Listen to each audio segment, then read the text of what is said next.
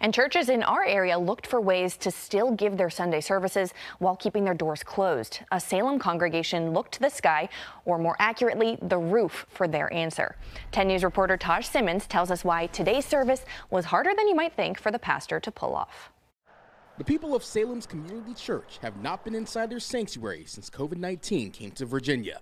While they can't gather in the church, Pastor Tom McCracken took his sermon above and beyond. He is risen, and he is a help to us even through this coronavirus. McCracken had a bolt of biblical inspiration and decided to share his message from the roof. The book of Matthew says, preach from the rooftops. I take the Bible literally, so that's what we're doing today. While McCracken spoke the word from above, the people and some pets listened from their cars down below. Motivation, it needed to come.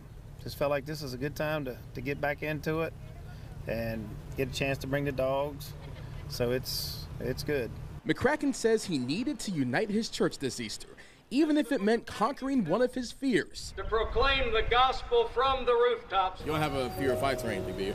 I do have a fear of heights, actually, so yes. So I got to kind of get over that. This service lifted his congregation to emotional heights. Hallelujah. Worshippers showed their gratitude with a chorus of car horns. Although members of the congregation cannot go inside their church, McCracken hopes this rooftop Easter message reminds them they can be faithful wherever they are. On the heels of the worst week in our country, we also celebrate the fact that there is hope. In Salem, Taj Simmons, 10 News, working for you.